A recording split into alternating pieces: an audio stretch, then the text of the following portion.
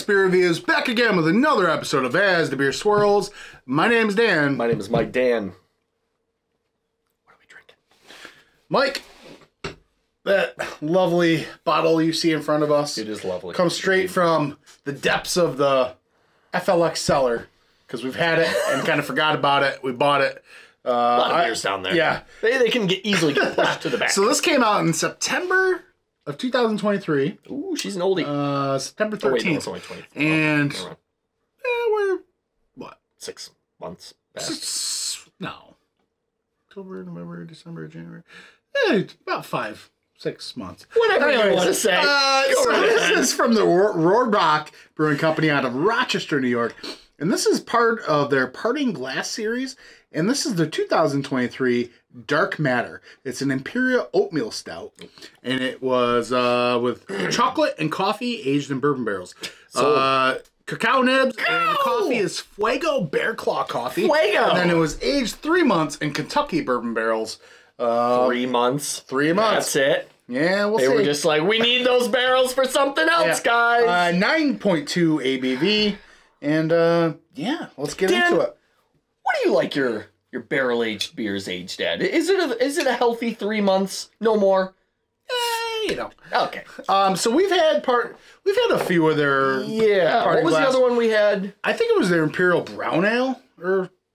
Okay. We had that with Joe from the Beer Patrol.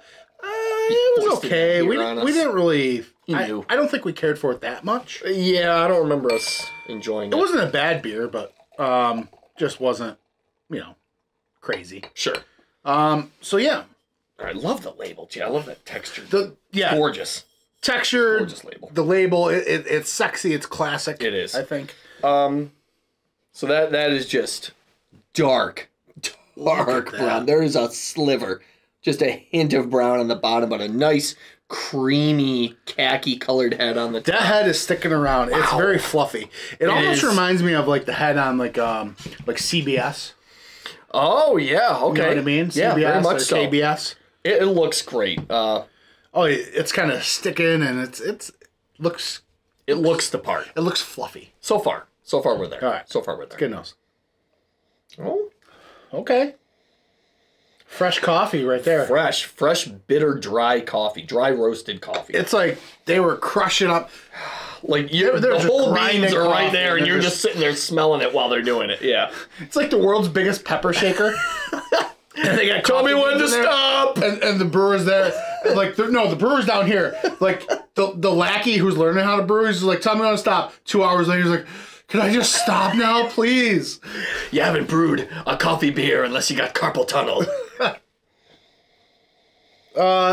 Decent amount of cacao. Yeah, I agree. I think it's kind of hanging around in the background. Kind of with the barrel character back there, because there's like hints of cherry back there. I'm getting a lot of char. Okay, I was going to ask if you were getting any barrel. I'm not. It's the char. Like, if that really dark, robust thing beyond the coffee and that chocolate, it's like there's this oaky char with a slight vanilla aspect to it. Okay, you want to dive in and then I really do. Maybe nose it again. We'll see. Let's do it. Cheers.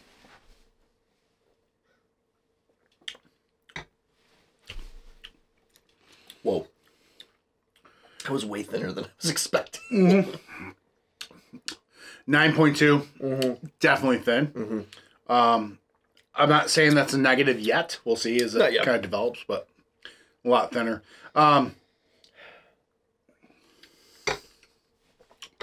So, I think the coffee roast takes a little bit of a back seat.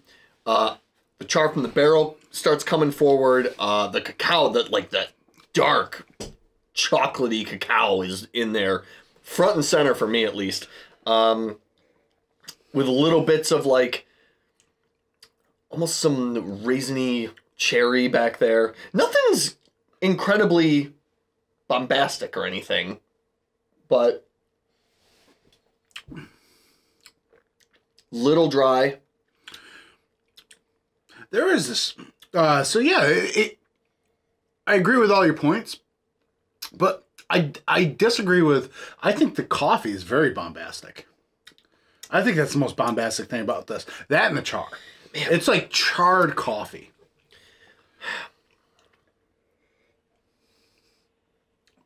it's fluffy. There's definitely the vanilla-esque kind of thing to it, but for me, so the mouthfeel is like it's creamy, but it's a light creamy. It's almost if it's like the zero sugar version of. That's an excellent point. Like it's a zero sugar version of like cream, like the coffee make cream or whatever. Yeah. Oh man. The oak, like it's definitely a fresh char for me. Yeah, I think that's what it is. It's a very fresh barrel. Like, it doesn't have that old, rich, soaked-in flavor that you get from some of those really, like, 2-year barrel-aged things. While this is great, 9.2, I really gotta... the taste is good. If this taste had a more voluptuous, kind of viscous body to it, I think this would be slamming out of the park. Even only aged 3 months in barrels. It's a real nice, like, smoked peppery meat stick note to it. Like Jack Link's. Yeah. Yeah. You down with a Squatch? I think you'd be down with this beer. Oh, wait, is that down with a Squatch? That's a soap, right? The Squatch soap. Is it? I tried it out. Nice soap. It doesn't last long. Like the aroma or whatever? Or like No, just the bar itself. Oh, okay. It's gone before you know it. Oh, okay. You got to use a lot. Although, you know, it might be better for you. I got a lot more real estate. Yeah, okay. Okay. Anyways, yeah. I can see where you get like that kind of jerky kind of thing going on with it. I don't know, man. The body, it's killing it for me. The body is definitely the deterrent. I like, as I'm drinking it, it's opening up more. The char kind of comes and goes. The cacao comes and goes. Like, all those notes just kind of rotate around. Do you think, like, I don't know. So Rohrbach is it's kind of a staple of Rochester. It's, like, very accessible. I wonder if it's just not full-on crazy thick, like, because, I don't know, they're more accessible. Like Rohrbach at the ball game, Rohrbach at... Sure. Are they trying to make, like, a stout with all those 14% barrel-aged stout flavors, but in a more drinkable, 9.2, a more drinkable stout? Yeah. Good taste. I just wish there was more body. Yeah. What do you rate it, Mike? Give it a 3.95. That's so weird. I was thinking 3.9. All right. Good beer. Everything's there. Except the body. I want more. Yeah, I just want a little more heft. Yeah. If this was like 12%, I think the body would be there. I think... Which I wouldn't want, because I like it that it's sub 10%. Okay, but this is insanely drinkable. It really is. Yeah. Okay, let's factor this in. Price point. We never bring up price usually. We did before we started recording, so yeah. It's like $11.99 or something like that. When you factor that in, like, that's pretty good. I'm going to bump it up to a 3.96. Price point right there. $11.99 if you're hankering for a barrel-aged beer and you're, I don't know, at your local Wegmans, this is something to consider for the price point. Because you figure you're paying, what, $23.99 for, like, a Founders product? Sure. The whatever variation of KBS they got out this month. Because there's, like, 9 million of them at this point. It is growing on me the more I sip it. Yeah? Like, it's a light, I think you said it before, it is a light, creamy nature to it. It's airy. I think you said it best, it's accessible. This is an accessible stout. Yeah. You know what it made me think of it is anytime we do like deep bourbon barrel aged stuff, you're always, it's too much barrel. Too much barrel. Is this better for you having not those pronounced barrel notes?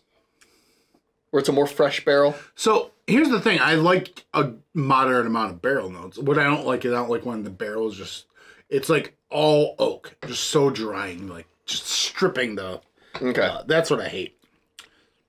I'll tell you what, as this is warming, I'm going to go back to it. This is an accessible stout. Okay. All right. All right, gang. Down in the description below. Hit up the links and all that stuff. Linktree. We're accessible. Yeah. Do you like Rohrbach? What do you think? Have you had any of their series? They do like a Scotch ale. They do brown ale. I think they did like a Neapolitan brown ale or something like that. Like Neapolitan ice cream brown ale. But they have the vanilla porter. Did we do the Scotch ale? I gotta go back. We haven't done the Scotch ale yet. That's probably not good. We might have to. No, like the Imperial Scotch. I don't think we've done. I need regular Rohrbach. I don't. That's crazy. We're FLX. This is bad. They're FLX. We need to rectify that. All right, gang. I like the Red Wing ale. Yeah. Yeah, but we've drank a bunch of Rohrbach, but just not on the channel. That's something. We gotta go back and look. All right, gang. Down in the description below. Yeah, I already said all this. Yeah. Thanks for watching, everybody. Yep. Cheers. Wow, we are so white. Ghost. This camera. Something. Woo.